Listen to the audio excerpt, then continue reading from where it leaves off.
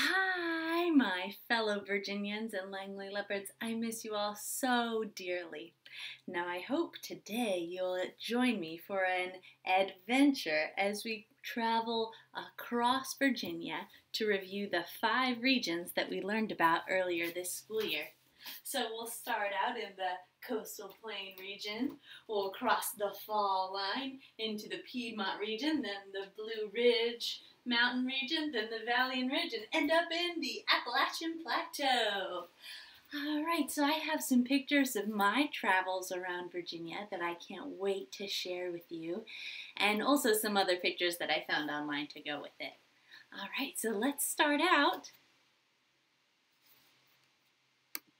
right here in Hampton, where we live. You know, we live in the coastal plains region where we've got beaches and the land is very, very flat.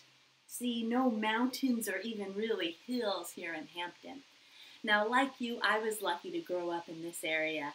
And what I love about living in the coastal plain is our beaches. Ha! That's me as a baby playing at the beach. And we have so much tourism with our beaches. It's very low and flat. There I am at Virginia Beach with all the big hotels. And we went fishing too. That's another industry you know we have here. And also in the coastal plain too, it even includes parts of northern Virginia. So here I am on the part of Virginia. Whoop, I'm getting used to this green screen. Right here on the Potomac River, and then you can see the Washington Monument there in D.C. So a lot of part of the coastal plain region, we have lots of rivers, and we're close to we also have lots of government and military in our region too. We also, so continuing on our road trip, we grow lots of peanuts here. This is a picture I took while I was passing by, a sign for our Virginia peanuts. Alright, so now as we keep on traveling across Virginia, you know that if we start in Hampton, you see we've got our rivers, the Potomac, the Rappahannock, the York, and the James River. So as we're driving up the peninsula, we get to the fall line right around Richmond. I've got some cool pictures I want to share with you from there. Right, oh, see, there's our fall line. Now the fall line is the natural border between where the land is really low on the coastal plains to where we start to have some hills going to mountains in the hills in the Piedmont region. So here's what the fall line looks like on a map, but let me show you what it looks like in real life. Whoa, look! So we're on the James River, but there's lots and lots of rocks in the river because this is where the land starts to change. So think about when the people were first exploring Virginia, they were headed up the James River, headed inland, and then they get to all these rocks. Well, they couldn't go any further up the river. That's why they made the city of Richmond. Oh, and here's a picture that I took of the fall line when I was at a park in Richmond one day on Bell Island. You can see all the rocks right in the middle of the James River. Oh, and you know why Richmond is important?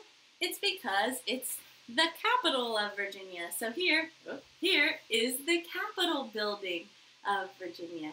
That means that's where our state government meets, and the governor's house is close by. So now from Richmond, as we travel west, we go to the Piedmont region. Now the Piedmont region is known for its rolling hills. They also grow a lot of apples there. Oh, wow, look at those beautiful rolling hills. Oh, this is from my trip to an apple orchard. They'll have apples, of course, in the Piedmont region, and they also grow lots of corn. I think we grow corn here in the coastal plain region too. But they also have lots of corn growing. Hope I didn't get lost in the corn maze.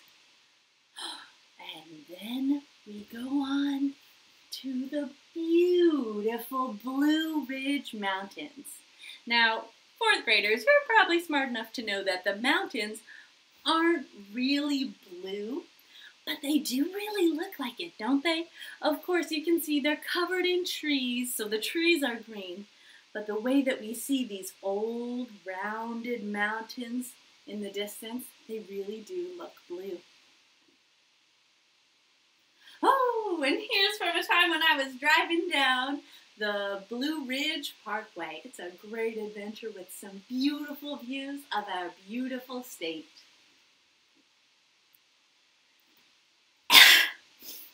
And then we travel into the Valley and Ridge.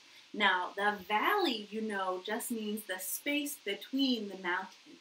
And the ridges are still mountains. So both the Blue Ridge Mountain and the Valley and Ridge region, they both have lots of beautiful mountains with lots of places where you can pick apples and also even places where you could go skiing or snowboarding. Yeah!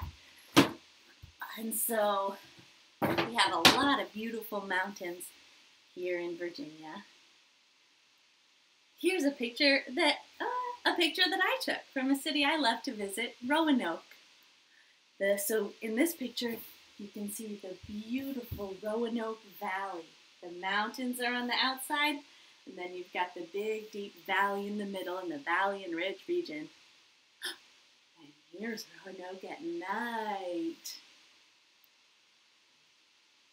Oh, and here I am with my family in the Valley and Ridge region, in the valley, looking around in the mountains. Now, you might know this about me, or you might have guessed from my shirt. I spent a lot of time in the Valley and Ridge region because that's where I went to college, at Virginia Tech. Ta-da! Oh, and at Virginia Tech, we love to go hiking to see the beautiful mountains and valleys and ridges. And even some waterfalls, too. Isn't that cool? The Blue Ridge Mountain and Valley and Ridge region, they are kind of the source of many rivers. Because when you think about it, water flows downhill. So if it rains in the mountains, the water from the mountains flows to the rivers, and then those rivers flow to the bay, and then the bay flows to the ocean. So here are our physical regions of Virginia.